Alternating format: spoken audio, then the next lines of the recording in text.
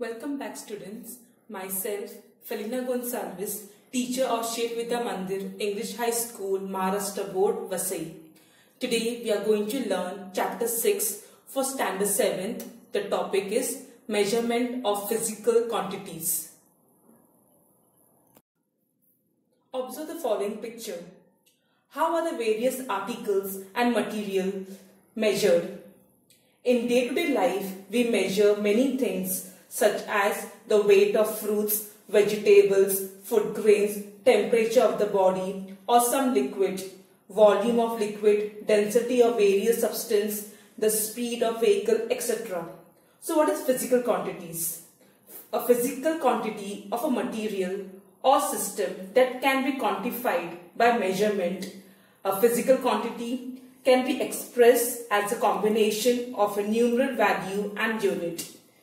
Thus, we can say that quantities such as mass, weight, distance, speed, temperature, volume are called physical quantities. What is magnitude of a physical quantity? The magnitude of a physical quantity represents the amount contained in the quantity.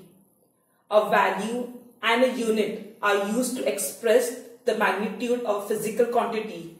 For example, Sorali walks 2 km every day. In this example, 2 is the value and kilometer is the unit. Now what is scalar quantity and vector quantity? A scalar quantity is a physical quantity that can be described by a single element of a number field. A quantity that can be completely expressed by its magnitude alone is called a scalar quantity. For example, only magnitude, that is a value with a unit, is used to express quantities such as length, breadth, area, mass, temperature, density, time, work, etc. Thus, we can say that the length of a tunnel is 2 km. The fever, that the temperature is 101. What is vector quantity? Vector quantity are important in study of motion. The quantity that is expressed completely only when magnitude and direction are both given is called a vector quantity. Displacement, velocity are vector quantity. For example, a displacement of 20 km towards the north, the aeroplane flying at a velocity of 500 km per hour towards Mumbai are vector quantity.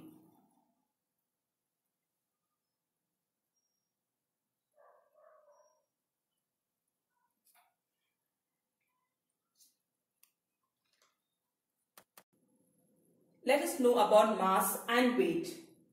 Mass is a measure of the amount of matter in an object. Mass is usually measured in gram or kilogram. The amount of matter present in a substance is called mass. Matter has a natural tendency to resist a change in its state, which is called inertia of an object. The larger the mass, the greater is the inertia. Mass is a scalar quantity. It does not change from place to place anywhere in the world. The quantities mass and weight are however different. Gram and kilogram are the unit of mass. Weight. Weight is the force exerted on a body by gravity. What we measure in gram, kilogram is mass and not weight. The gravitational force that acts on this mass is called as weight. The gravitational force by which the earth attracts an object towards its end is called the weight of the object. Therefore, weight is a vector quantity. It is different at different places on the earth.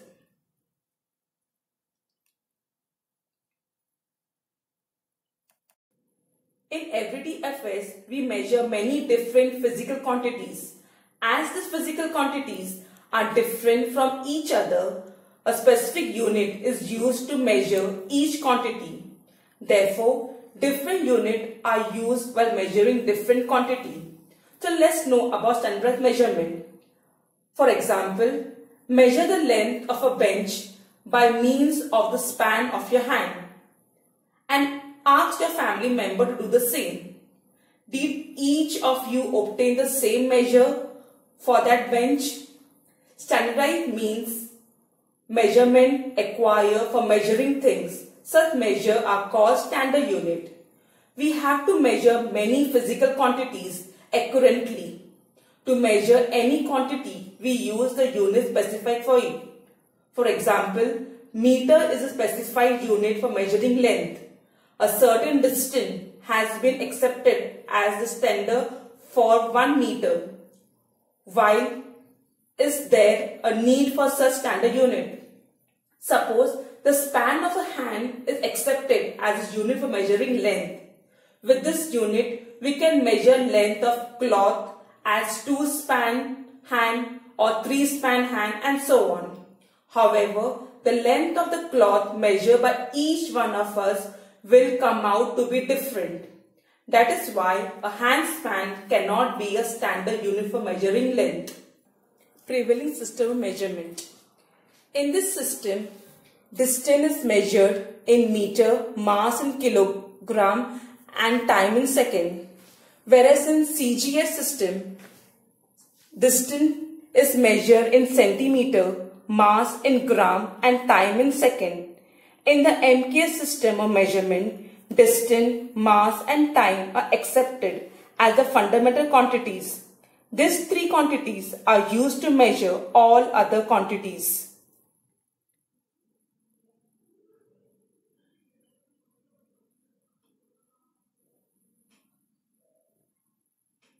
Now let's know about fundamental quantities. Fundamental quantities are those physical quantities that cannot be expressed in terms of other quantities. It is independent on its own. It is enough to select a few out of the many quantities and standardize the unit. You can see from the above example that the unit of the quantities, length and time need to be standardized. Such quantities are called fundamental quantities and their unit are called standard unit. Of course, a standard fundamental unit must be available to all and it must not be variable.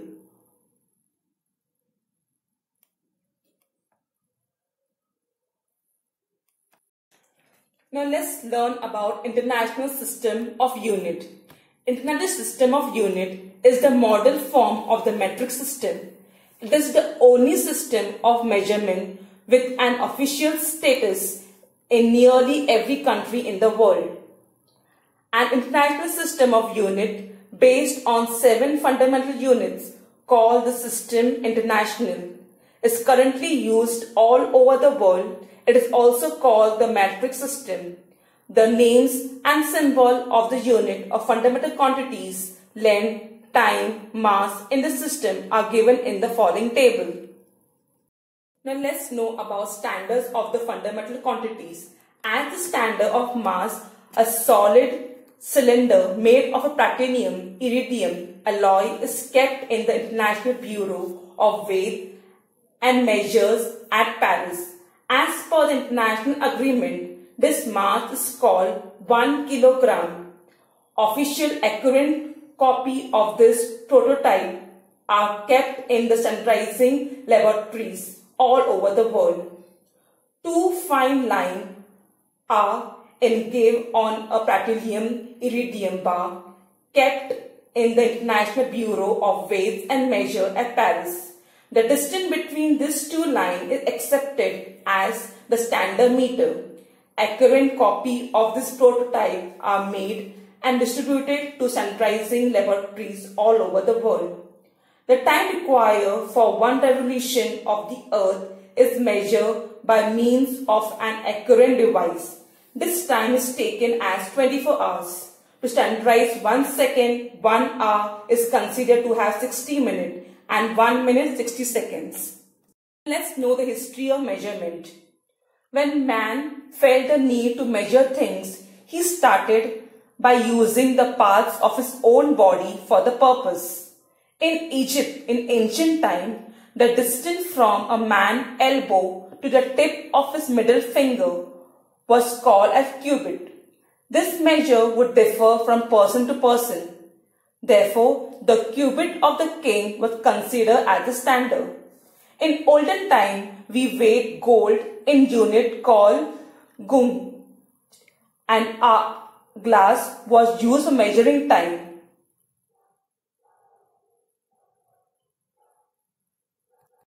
Now let's know the importance of accurate measurement. Accurate measurement represents how close a measurement comes to its true value. This is important because bad equipment, poor data processing, or human error can lead to inaccurate result.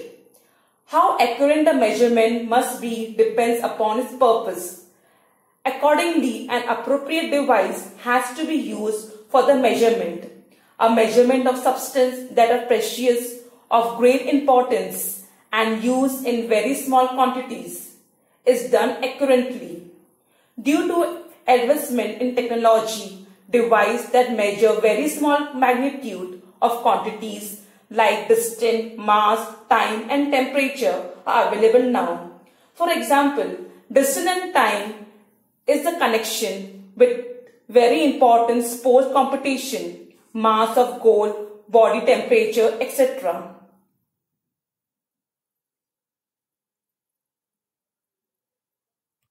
So let's know about major causes of errors in measurement.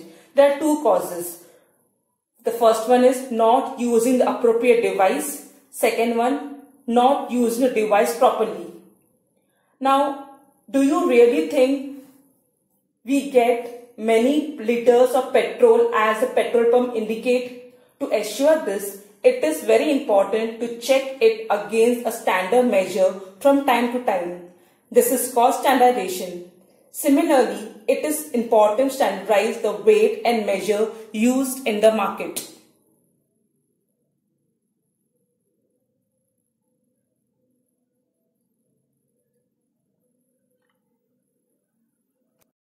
Now let's know the responsibility of government.